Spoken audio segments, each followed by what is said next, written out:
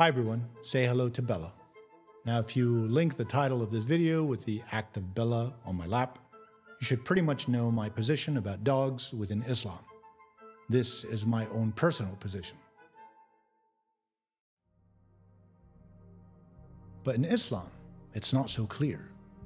It is one of those elements that seems to elicit a debate between various schools of jurisprudence. And this conflict of religious conundrums is not only experienced within the chambers of Muslim scholars, but if you live or have lived in any Muslim nation, you could witness the extreme caution and wariness many Muslims have pertaining to dogs. For example, when walking Bella in many a Muslim country, most Muslim people will automatically move away from our walking path or direction, either by U-turning their way away from us, or by establishing a safe zone more conducive of an exaggerated COVID social distancing protocol. Such an experience is common and seems to thrive on the element of fear. But why is this? So let's get down to the heart of the matter. The extremities of the licensing and prohibition of the relationships with dogs is huge.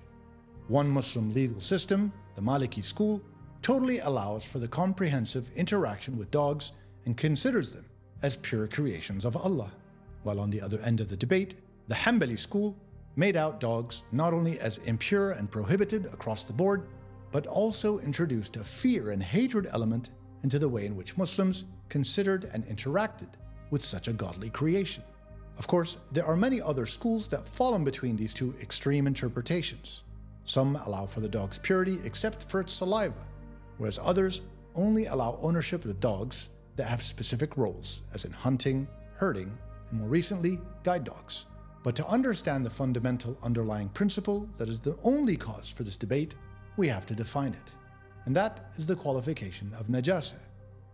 Najasa or najis in its adjective form means essentially unclean or impure.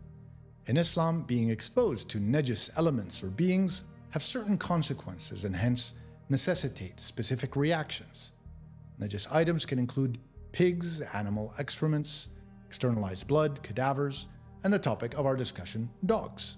Yet this last inclusion, dogs, is contentious, as we will see in the following layout of the cases either for the allowance of dogs or the cases against them. The case for the license of dog ownership and interaction in Islam comes from parts of the Quran as well as from numerous hadiths. One major position of strength for the case for dogs is the fact that there is no clear prohibition of dogs in the Quran. Say like how the consumption of pork was clearly considered, mentioned as sinful.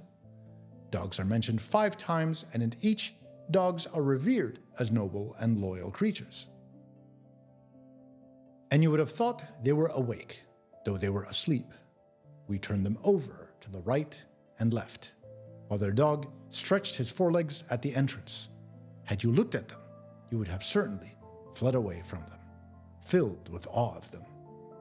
This verse is a small part of the longer Surat Al-Kahf, meaning the cave, where a group of persecuted believers, along with their dog, Qitmir, found refuge in a cave and slept for centuries while being protected by their dog. Companionship between believer and canine is established in this verse, reflecting a strong and positive bond between the two. They ask you, O Muhammad, what has been made lawful for them? Say, lawful for you are all good foods and game caught by what you have trained of hunting animals which you trained as Allah has taught you. So eat of what they catch for you and mention the name of Allah upon it. In this Quranic verse, Allah is alluding to the lawfulness of eating all foods that are caught by hunting animals, of which dogs and falcons were the most common in the region at the time. This revelation explains how dogs and other animals were an integral part of Muslim societies.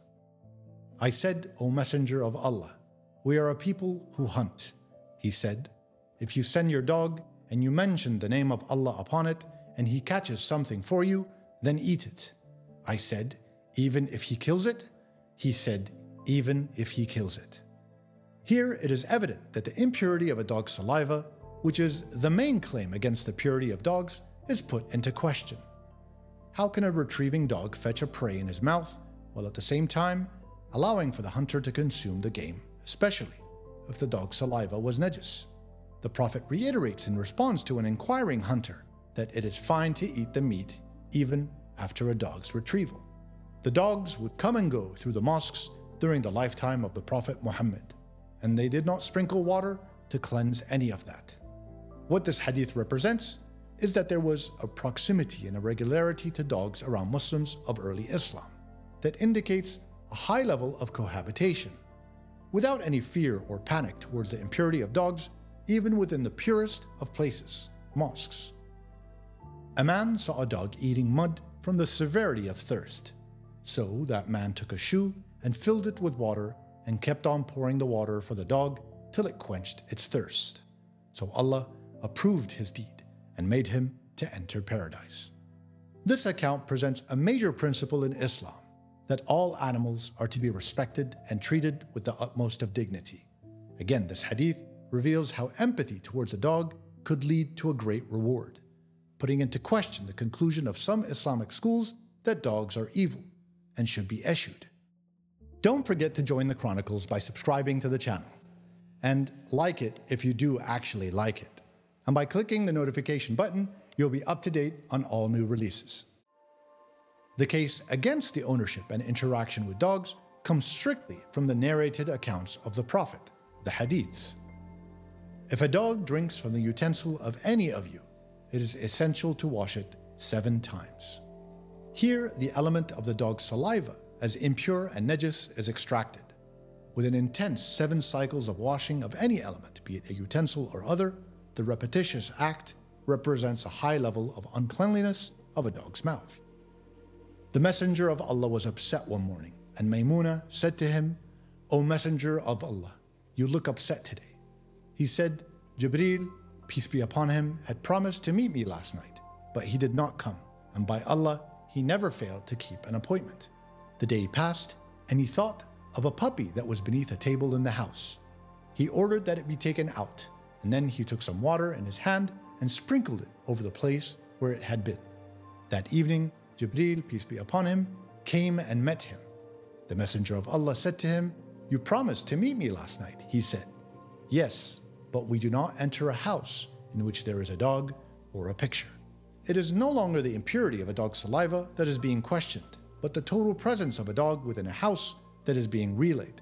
The whole dog is najis, and hence no angels will enter a house occupied by a dog.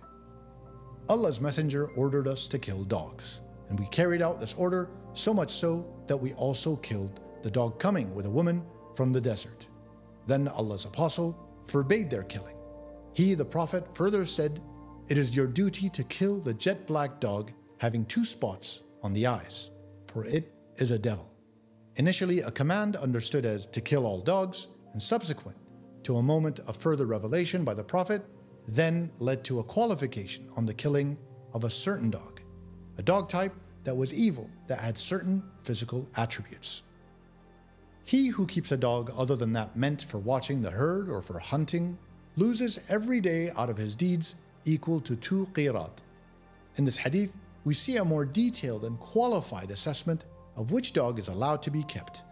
Only dogs that have function.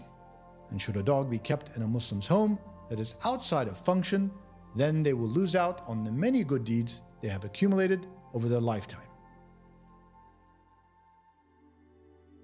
What we have just gone through are the main proofs that either side of the argument resort to in making their cases. In isolation, the against dogs case can seem extremely harsh and absent of any affection towards dogs and counter to Islamic treatment of animals in general. But that is where I believe we have to introduce context. Context not only to rationalize the 2 polarities or their proofs, but to also provide more information in assessing the various hadiths, as they're ultimately narrations from a specific time and place, and hence time and place must have had a bearing on their interpretations. And one of the most impactful elements of context is the understanding of what made up the term and grouping of dogs back in the 6th and 7th century. When utilizing the word dog, this included all dogs, trained dogs for hunting or herding, wild dogs who roamed the desert, stray dogs who had no ownership but were within the urbanized centers, and even rabid dogs, who were considered a major threat to society even up to our day and age. So the word dog back then included a larger iteration of dangerous dogs, wild dogs, and rabid dogs, an array that doesn't really exist in our times. For example, when the Prophet commanded to kill the dogs, a major interpretation could have been to euthanize the rabid dogs or wild dogs that were causing great harm to the local populations and their herds. The other interpretation of a blank instruction to kill all dogs just doesn't align with the ethics of Islam in dealing with Allah's animal creations. And I believe this is where interpretation establishes these extremist positions. There are two more critical interpretations that can rationalize further many of the hadiths that seem to defend one extremist point of view while countering the other. The first is the fundamental importance of hygiene in Islam. This is an element that transcends dogs or any other creature. It is a way of life and a vital aspect of the faith. When it comes to dogs and their saliva, or any other animal for that matter, it is cleanliness over anything else, najasa or not. So to deem an animal najis and impure to then force believers to conduct themselves in a specific way is unnecessary. Muslims should always take care of their hygiene at all times, when they arise, before they pray, before and after they eat, and when they're ready for bed. So interactions with a dog should automatically simply be offset by the hygienic traditions of the faith. The second interpretation is about the value of a dog, or any other animal over that of a human. Islam prioritizes humans over any other being. Respect and care for sure are given to animals, but not at the expense of a human. One can be linked emotionally to a dog, care for it, befriend it, yet a dog should be a complementary relationship and not as a replacement for human and, more specifically, family and friends relations. Dogs and the keeping of dogs are a personal choice, as I mentioned earlier. It's a big responsibility that can have wonderful reward and at the same time be a terrible burden. It's not for me to say if it's halal or haram, allowed or prohibited. But what I can share is that there is too much fear and hatred for dogs. None of that should really apply. Not owning a dog relieves all Muslims of engaging in this discussion in the first place. So if you don't want to own a dog, then don't, and you'll be totally exonerated of this conundrum. But for me, the issue is different to that. Why the fear or hatred in the presence of a dog? Is it najasa? The impurity? Well then, in the most extreme school of jurisprudence, one may simply wash away the impurities and carry on. But if you're walking down a street and about to come into close proximity to a dog, big or small, instead of the fear, how about a little kindness and appreciation for one of Allah's creations?